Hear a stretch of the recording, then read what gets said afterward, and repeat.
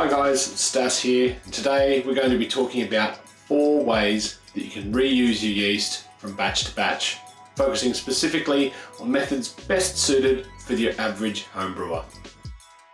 Before we start looking at the different methods, let's answer the question of why would you want to reuse your yeast? There's a number of reasons why you might want to reuse your yeast. However, the most common reason is to cut down your costs.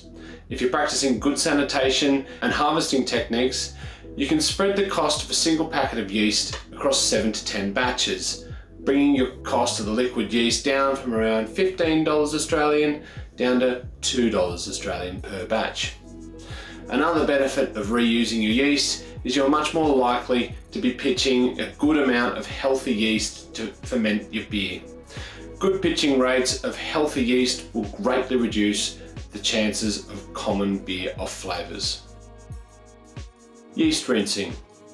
First technique is called yeast rinsing, often referred to homebrewers as yeast washing, which is actually a different process using a low pH mixture, around 2 to 2.5 pH.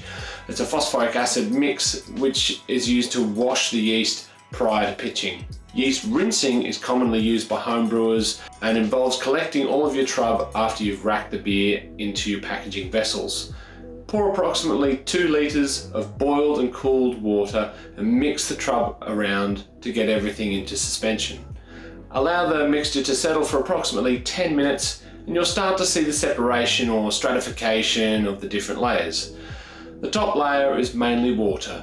The middle layer, a thin white layer, is where the yeast is, and the bottom layer is the trub, hop matter, etc. It'll be a browny green colour. You want to carefully decanter off the water from the top. You can save this and allow it to settle in the fridge to collect even more yeast.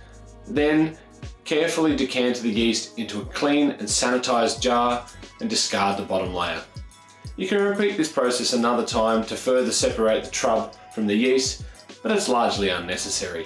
This method works because the trub is much heavier than the yeast cells and it drops out of suspension much quicker than the yeast. Second method, overbuilding your starter. This is my preferred method for getting more out of my yeast packet. When making a starter for a beer, I make an extra 250ml to 500ml more than I need.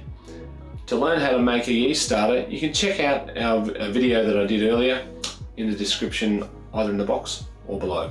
When pitching that yeast starter into the wort, pour off the extra 250 to 500 mils that you made into a clean and sanitized container for later use. Next time you want to ferment a beer with that same yeast strain, use a starter to build up that little sample again and repeat the overbuilding process. Method number 3, pitching on top of a yeast cake.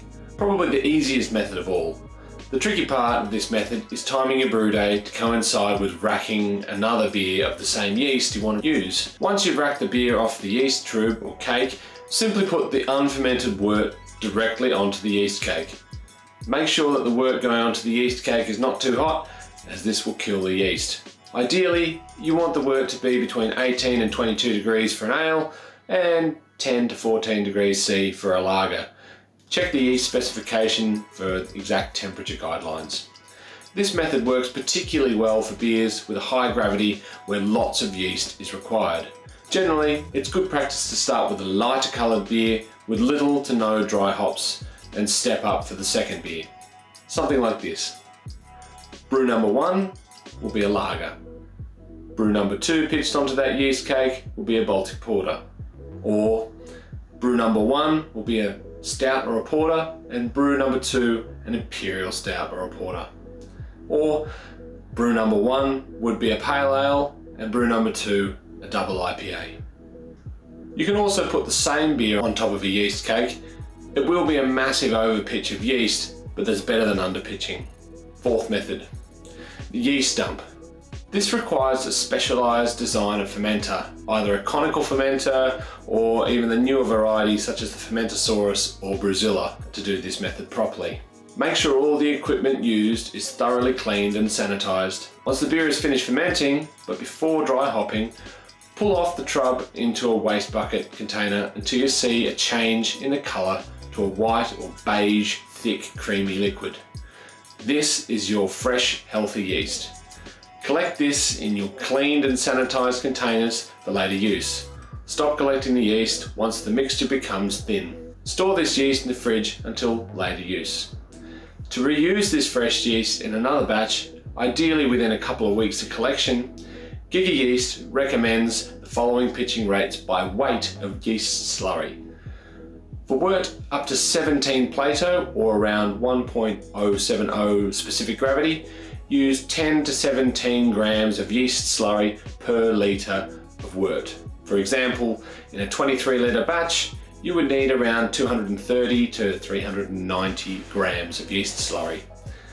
For beers greater than 17 Plato or larger than 1.070, you'll use more slurry, so they recommend 20 to 27 grams of yeast slurry per litre of wort. What's the best way to store your yeast once you've collected it? No matter how you collect your yeast, the best way to store them is in the fridge. It's best to use the yeast within a week or two, but they can be revitalised with a starter if you've stored them for longer. Make sure you label your yeast jars by strain, generation and date so you don't lose track of what is what. A little safety note, yeast can trap a lot of gas between the cells after they flocculate out, so it's a good idea to vent any pressure in the collection vessel after a few days. It's a good idea to also use either a sturdy glass collection jar, or if you're a little bit worried about glass exploding, you can use a Tupperware container as well. So that's 4 different ways that you can start reusing your yeast at home to make better, cheaper beer. Who doesn't want that? If you enjoyed this video or found this useful, please click the like button and make sure you subscribe so you don't miss any of our future content. If you have any questions or comments, feel free to leave them down below. Until next time, this has been Stas with another Brew Like a Pro video brought to you by Beer Co. See you next time.